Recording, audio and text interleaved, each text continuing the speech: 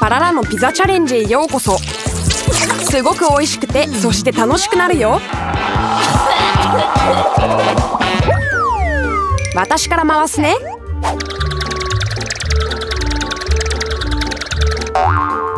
ラッキー、ソーセージが大好きなのよ。大きいのが当たってよかったわ。美味しそう。今度は私が回す番よ。私が欲しかったのはゴキブリじゃなくてお菓子だったのに。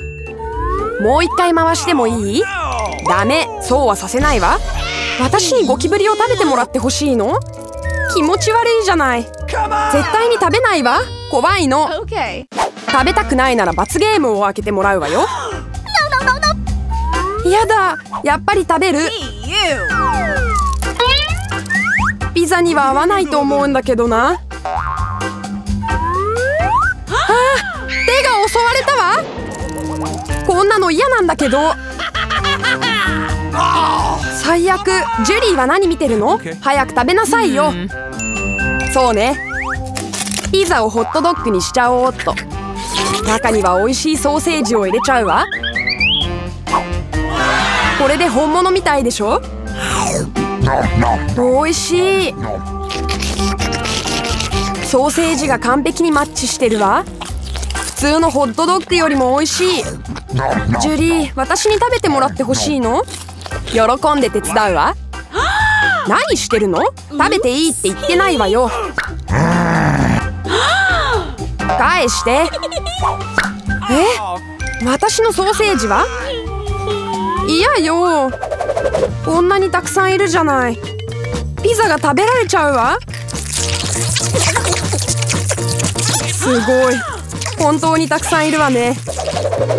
みんな邪魔よ。ピザを食べさせて。ほとんど何も残ってないわ。でもこっちの方が食べやすいわよね。ゴキブリを食べたの？気持ち悪い。口の中に何かいるわ。どっか行って。口の中にゴキブリの王国ができたのね。今度は私から回してもいい？何が当たるかな。最悪。ミミズだけはやめて。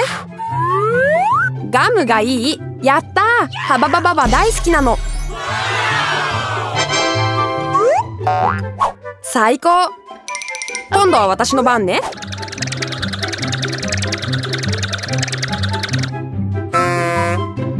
ずるいじゃない。ミラはガムで私は鳥の足なの？気持ち悪くて恐ろしいじゃない。運が悪かったわね。早く食べなさいよ。そうね、早くトッピングするわ。ガムをピザに乗せたら可愛くなるわよ。カラフルで長いから最高のピザになるわ。美味しくなること間違いなし。見て、すごい？最高でしょ？いいわね。鳥の足とは違って。あ、いいこと思いついた。ドッキリを仕掛けてミラを楽しませるわ。何よこれ。やめて。何してるの？早くピザに乗せて。そっちの方がいいでしょ。もう何なのよ。ピザを楽しみたかったのにこの鳥の足を食べないといけないの？どう？美味しい？気に入った？からかうつもり？自分のピザを食べなさいよ。そんなの簡単よ。美味しいピザなんだから食べちゃうわ。最高。ピザとガムってこんなに美味しいのね。美味しすぎてたまらないわ。こんなに美味しいピザは久しぶりよ。今度は風船を作って遊ぶわ。すごく大きいね。大きければ大きいほどよく割れるわ。さっきのは何？何も見えないわ。鳥の足を捨てるチャンスだわ。ない方がピザが美味しいの。ジェリー、何も知らないとでも思ってるの？全部見てたわよ。残念だけど罰ゲームルーレットを回すわよ。あんまり悪くないものだといいんだけどな。やったー、雨だ。鳥の足の雨はどう？あはは。あー、助けて。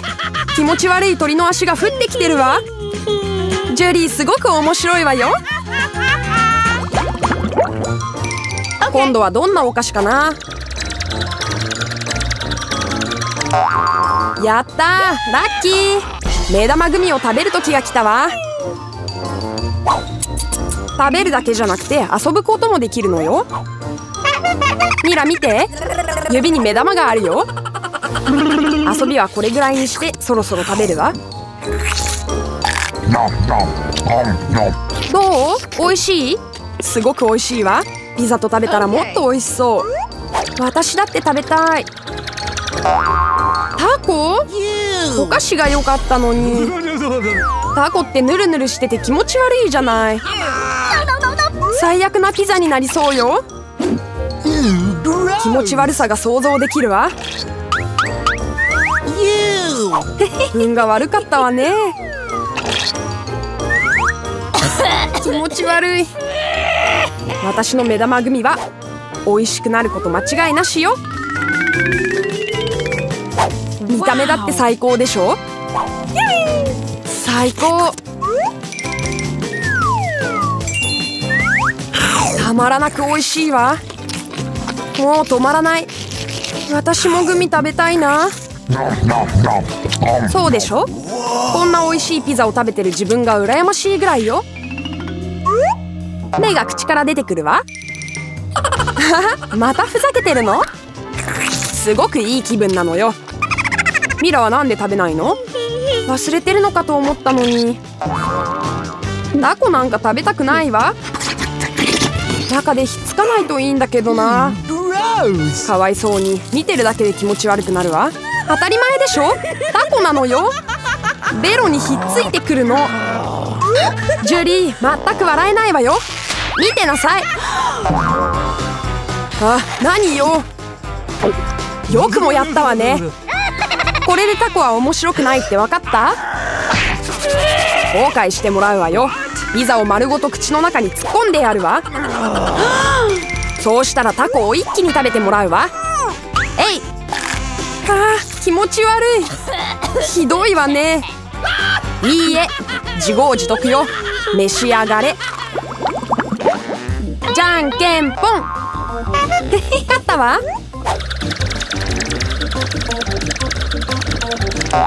やったー、フライドポテトだ。ゴキブリは好き？ゴキブリを食べてもらうわよ。ジュリー、ズルしちゃいけないのよ。元に戻して。じゃないと罰ゲームルーレットを回すわよ。ああ、そう。やったー、フライドポテトがたくさんあるわ。いい匂いね。早く食べたいな。ジュリーも早く回して。そうね。何か美味しいものが当たるといいな。お願い。最悪。ニンニクだけはやめて。臭いじゃない。おかしいわね。ないわ。じゃあ何も食べなくていいってことね。よーく見て。確かに臭いわね。あー、なんで私にかかってるの？食べるものなんでしょ。まずはニンニクをどうにかしないと。専用のボックスだってあるのよ。